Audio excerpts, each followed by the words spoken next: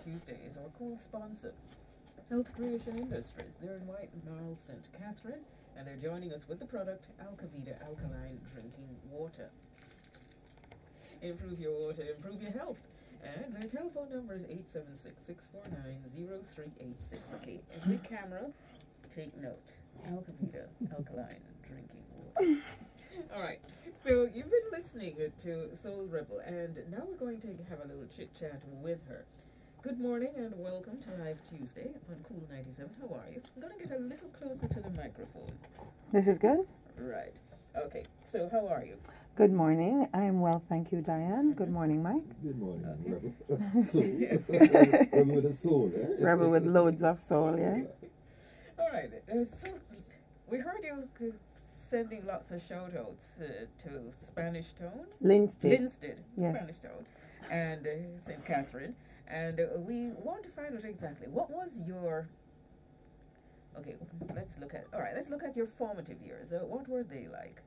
So I attended Yorton Primary, and that's in the environs of Linstead, just like, you know, you would express Spanish Town, but Linstead is the main city, and Yorton is like going to Ocherous direction. Yorton Primary is where I started, and I think my formative years was filled with loads of JCDC practices in school. Oh, okay. Heavy, so I'm a big JCDC baby. Yeah. Well, how many years you did that? All my life in school at Yorton and also Holy Childhood High. Crikey. Yeah. A lot of us are like that in the world, though, in Jamaica.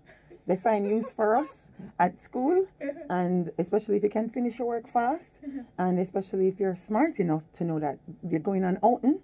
Oh, yeah. Yeah, man. That's always you get everything to get out, and also the competition really helps you to refine your skills. So the stage setting, just understanding how to project, and also, you know, smiling on the stage all the time. That was like the Holy Childhood thing. Even if your toe hurt you, if you hit that stage and the music starts, you better smile. So my formative years were through Yorton Primary and Holy Childhood High School and the JCDC. Big up JCDC every time. Oh my goodness. Oh, yes, indeed. They have sown some really good seeds in our entertainment industry. I must say big up to them as well. So, having gone JCDC as a high schooler, primary school attendee, what is it? Have you entered now as an adult out of school? Have you entered JCDC on your own? I think no, I didn't really have the what I thought about all of the different experiences when I would see like what's the name of that one, Rising Stars, and just some of those shows, and I felt like the follow through on the artist was just never impactful for me to, you know, participate in those things. And also my journey in reggae is actually more soulful than a competition. So I've built to this point some reggae experiences around some of my mentors. And I think that's really what I'm bringing to the table. Like what? Expand on that. I will. So where I'm from in Linstead, St. Catherine, you have a lot of original foundation reggae artists. I don't know if you ever heard of Freddie McKay and the Soul Defenders Band. So I was mentored by one of those elders. Actually, I knew quite a few of them, but as a baby, you know. As I got older, Ronald Privy Clark, started teaching me a lot of things, and he was also one of the mentors for my father, John Screw Samuels, and they played with the Soul Defenders on and off.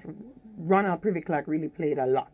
My dad didn't so much, just a little bit here and there with the Soul Defenders. So that type of experience really prepared me to honor reggae in a different type of way. So as I expanded myself and my talent, I wasn't thinking about winning a competition. I was thinking about spreading reggae music and the spirit of reggae music throughout the world. So now that you're on that journey, give us a hint in the productions you've done to date. Give us an idea as well about the EPs that you might have to your credit, or if it's one EP, what does that EP entail? Is it out already? Is it to be released?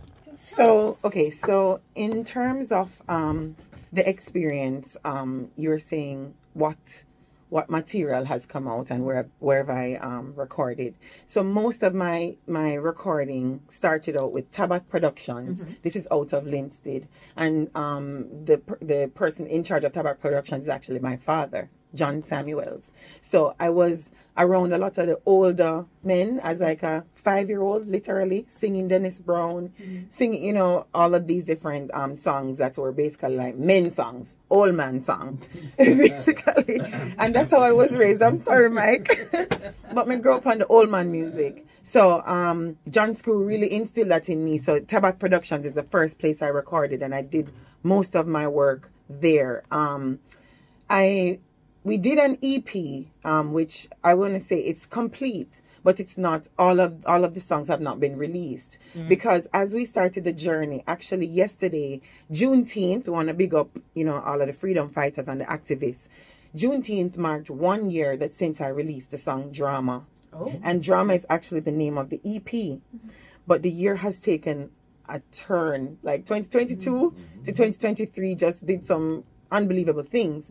So during the summer last year, so I did most of my recording with Tabat Productions, right? Tabat Productions out of Linstead, St. Catherine. Big up my father right now, John Screw. Last year, my PR thought that I needed to be where the music was in the hub, and to get that experience. And so we were off to England and the UK for last summer. And that really changed my view. Because, you're in Jamaica, and you're trying so hard, and you're pushing, and you wish somebody would see you. You wish somebody would recognize your band, the hard work of your father, and really it wasn't coming through. But once I got to the UK, I started to just expand. And I did some recordings with Stingray Records out of the UK. And man, I tell you, I think that's probably one of the main reasons why I'm here today. So Drama took us to England, or to the UK, because we were all over the UK. And then basically Stingray sent us back to Jamaica with King Majesty. And he sent us with some other recordings too. So my major recordings have been with Tabat Productions and Stingray Records. I am, in a lot of senses, untouched as an artist. I've really been sheltered, which I think for me it's a good thing because I really understand what I want to represent in the reggae. You touched on King Majesty. That song apparently features heavily where your name is concerned, because we saw it in the bio, we hear you speak of it. Give us insight into what's so special about that song. Oh my goodness. How could you ask that, Diane? I have to. I would have phrased that question a little bit different in a mic. No disrespect, But as I say, King Majesty is actually my take on Queen Majesty. And Queen Majesty is really one of those reggae endeavors. It's big. It has a life of its own, and we went as far back to make sure that we connected with Curtis Mayfield, we connected with the Impressions, we connected with the Techniques, we connected with the Uniques, we connected with Heavy D, we connected with Dennis Brown, we connected with so many persons that have done this song. This is like over 50 years of an enigma in reggae music. So when I saw that I could actually do it and spin it my way and make it fresh and sing to the man them, because who's been singing to the man them? I don't know. So Medea Solar Bliss here.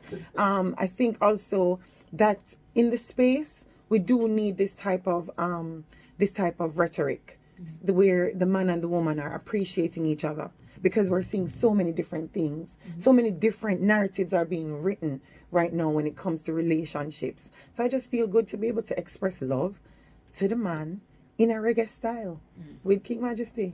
Just quickly, let me just say congrats to your father and all those you are associated with.